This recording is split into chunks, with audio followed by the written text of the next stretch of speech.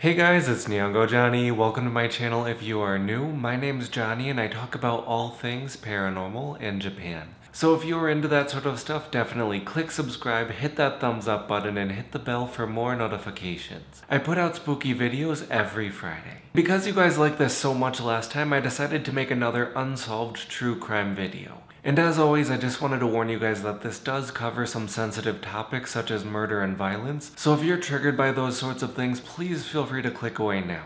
If you guys know anything about Japan, you probably already know about their vending machines. There's so many vending machines everywhere, and I mean literally everywhere. Every alley you go to and every street you're on, you'll probably notice a vending machine there. There's always one within walking distance. It's pretty much an integrated part of modern-day Japanese society. They sell things like normal sodas, cold teas, hot soups, and everything all the way to fast food and magic charms and umbrellas. So there's so many types of vending machines. I'm also sure that if you have heard about the vending machines in Japan, you have probably already heard about the used underwear machine. This, I just want to dispel now, it's not actually true. There may be one in some adult shops somewhere in the country, but it's not an everyday occurrence. And they're definitely not on the streets. So I just wanted to get rid of that rumor now because I knew the whole comment section would be full of that if I didn't. But anyways, on to a more serious topic. In 1965, a pharmaceutical company in Japan made this drink called Oronamin Shi. And Oronamin Shi is like a healthy vitamin drink. It's still pretty sweet, it has a lot of sugar, but it does contain the vitamins B6, B2, and vitamin C. So it was marketed as a health drink.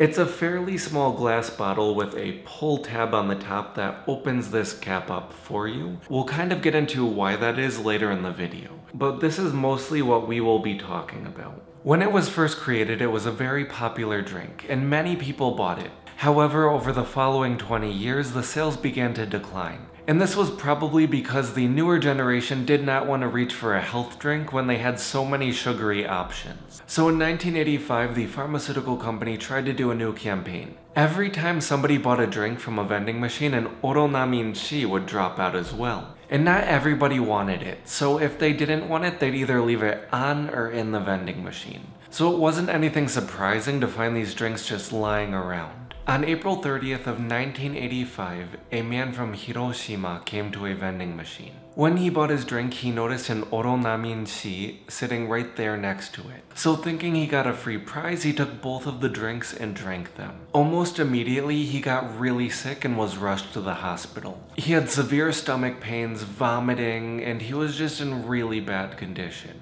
After examination, he showed signs of severe poisoning and chemical burns on the inside. When they tested his vomit, they found trace amounts of the chemical Paraquat. And if you guys don't know what Paraquat is, it is a weed killer. It's extremely poisonous. It's so poisonous, in fact, that they banned it in over 30 countries all over the world. Just under 2 teaspoons of this chemical could actually kill you instantly. Even skin contact with this chemical could cause severe burns and hemorrhaging. So it's extremely toxic. During this investigation, they tried to figure out just where this chemical came from. And obviously they found it in his soda can, but they tested the entire vending machine as well. And they did not find any chemicals in any other soda in that vending machine. So it was clearly placed in his soda specifically. With barely any evidence, they closed this case very quickly. However, little did they know, this would just be the beginning of 11 murders across 8 prefectures in Japan, and possibly even more. This is honestly one of my biggest fears. Whenever I get a drink of soda or any kind of candy, I always make sure it's completely sealed before I consume it. Ever since I was little, I was just super careful about that. I don't know about you guys. With these next 11 cases, I do want to go into a little bit of detail with them, but many of them are similar, so I don't want to be repeating the same stuff. So what I'm going to do is I'm going to read them, but I'm going to summarize a few of them just so it's not redundant. On September 11th in Osaka, a 52-year-old man purchased a bottle of Oronamin Shi and found another one inside the machine. He consumed both and passed away on September 14th. Traces of Paraquat were found in the beverage remnants. On September 12th in Mie, a 22-year-old college student purchased a bottle of Red Gold, which is an energy drink, and a bottle of the same drink was already found in the slot. He also passed away on September the 14th, and one notable thing is the poison here was not Paraquat, but Diquat. On September 19th in Fukui, a 30-year-old man consumed a can of cola that he found underneath a vending machine. Eventually, he passed away on the 22nd of September. On September 20th in Miyazaki, which is actually where I used to live when I lived in Japan, a 45-year-old man intends to purchase a drink but finds 2 bottles of real gold in the dispensing slot instead. He drinks both and passes away on September 22nd. They also found Paraquat in this beverage. On September 23rd in Osaka, a 50-year-old man finds 2 bottles of Oronaminshi in the vending machine. He consumes both 2 days later and dies on the 7th of October. There were also traces of this paraquat found in this beverage. On October 5th in Saitama, the death of a 44-year-old is pretty much identical to the previous one. The victim dies on the 21st of October and traces of paraquat were found in the beverage. On October 15th in Nara, a 69-year-old man finds 2 unnamed drinks in the dispensing slot. He consumed both right away when he went home, and he passed away on November 13th. On October 21st in Miyagi Prefecture, a 55-year-old man passes away in a similar fashion. And then on November 7th in Saitama, once again, a 42-year-old man purchases 1 Oronaminshi, and he took 2 additional bottles that he found in the dispensing slot and consumed both when he went home. He died a week later.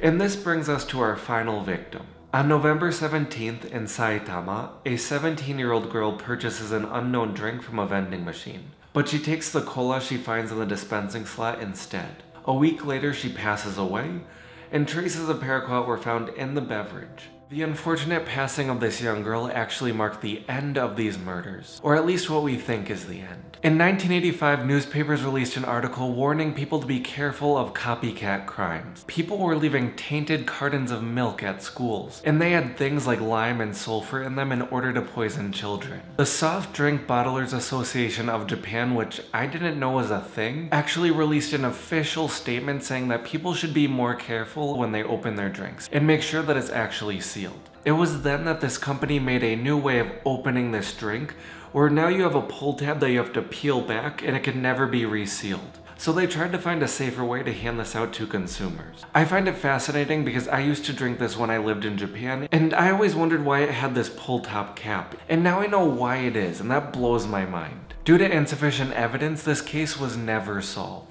They couldn't even use DNA testing because that wasn't around until the following year. And as of now, this still remains unsolved. But they do have 2 guesses as to who committed this crime. Their first guess is this group called the Monster with 21 Faces. And this group does tamper with a lot of food products in Japan, and they were out there with the purpose of scaring all the people in Japan. They captured a big food company's president, and when he escaped, they threatened to release $21 million worth of tainted product all over the country. They also did similar things to multiple food companies in Japan. So the police's first assumption was that it was this group. However, when they confronted this group, they said they had better things to do. They'd just have fun being the bad guy. In attempts to solve this case, this was so stressful for one of the lead investigators that he actually committed suicide. Apparently, he set himself on fire because he just couldn't take the stress of this case anymore. Their second lead was this other group of thrill-seeking criminals, and apparently they got off to seeing people in pain. People thought that this would be them because this is a very painful chemical, and the murders seemed to be random. So maybe they were planting it and then watching what happened, or planting it and envisioning what happened, but they don't know for sure. This is just another assumption. As always, I'm curious to see what you guys think of this. Even though this case is very old, I'm still hoping that you guys might have some insight. Maybe you might have some thoughts or ideas that might help this out. I always look forward to your guys' comments and seeing what you have to say and chatting with you every week. It's my favorite part of doing these videos. If you guys haven't already, please remember to hit subscribe, hit that thumbs up button, and hit the bell for more notifications. I put out new videos every Friday, and I will see you guys next Friday for another spooky video.